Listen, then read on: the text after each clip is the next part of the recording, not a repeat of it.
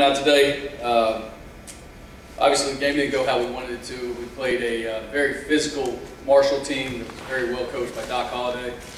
And it's the first time in a conference game this year where I felt like we got out physical and kind of manhandled around a little bit.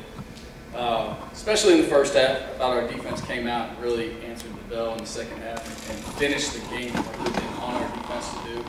We think there's really big things in our defense's future. Really appreciate how they competed in the third and fourth quarter till the very end. With that, I'll open up for any questions. Coach, what did without getting technical with it, the officials' explanation of the slide or no slide? Yeah, without getting technical, what they told me is he started his slide late. What I understood is if you're a quarterback giving yourself up, you're giving yourself up. So I'll have to get clarification on that one. But that's what I was told. What's Giovanni's status right now? In terms of health. Yeah, so obviously he left the game, and I don't have an update post-game yet.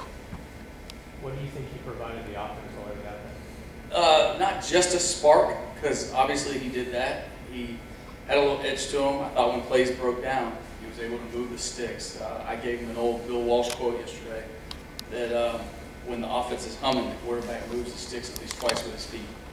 And he did that for us today. In situations where things broke down or some quarterback design runs, I thought he was very good at it. Coach, we made it clear last week that you were going to the offense. We saw nearly an identical result on the scoreboard today, but how would you assess these changes that you try to implement in practice this week? Yeah, I think that's a very fair question because the result does appear with the same number. I guess one more point we had the last week, but it felt different. It felt like we were moving the ball. It felt like we were more efficient until we got to that situation late in the fourth. When we just had zero success. I think we got 1 of 9 with Tom and 3 sacks. So that was familiar.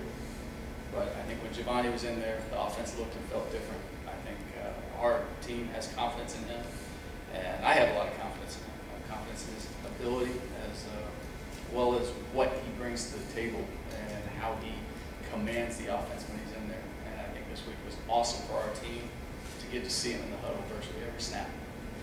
How does Giovanni's performance really affect how you're going to go about that position in the next 3 games? Yeah, I don't know that I can give you a definitive answer. I want to see the film, and obviously we have a bye week to work. But you can see that our offense had some life today, whereas last week I didn't feel it did. So those are the positives. I felt that our offense with him in there had life. What made you go with Tom after when his line was shaken up? That was a decision that if Tom was ready to go, we wanted him to be the guy that was going to take the next snap, if you will. I think where I got with this offense last week was the definition of insanity. I know what we're doing, the way we're preparing these guys is the right way, but to do the same thing over and over and expect different results just became crazy. And that became personnel as well as anything we could simplify scheme-wise. Coach, one of your rules is not the defensive secondary not to let the ball get over their head. Obviously broke down today several times. You know why that happened? Because we've been pretty good about that last few games. Yes, sir. And to be honest with you, I can only think of one where the ball really went over our head. There were some catch and run opportunities that the offense had. The one that's sticking in my mind right now was right after we scored the touchdown. And obviously that was a game-changing play. Defensively, we were induced. We had the opportunity. We should have been in great position to stop that throw, and we did not execute. Coach, Giovanni looked at the game 8-9 at halftime. Second half, we weren't seeing as many passes, and the quarterbacks finished the game with 3 of 17. What was changing with the Marshall secondary in the second half? What was it? That's a great question. There was a couple more shots taken in the second half, and that obviously will have a lesser efficiency attached to it in many cases. So that's part of it. I thought what we did and the designs we had in play calls early on were awesome for Giovanni to get comfortable. And I think he did get comfortable. I couldn't, without watching the film, really explain to you what was different in the second half. Giovanni, obviously, like you said, provided a spark, but it's been really Rosner and Trammell in the past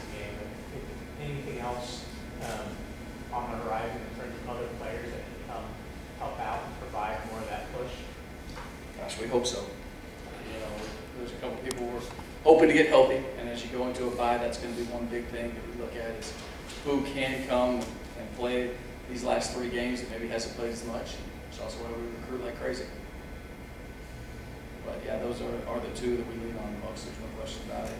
And Tram did everything he could to help us today. He tried to make plays, whether it was in the return game or even if you remember the one in the first half on the touchdown drive where Jordan Myers caught the screen.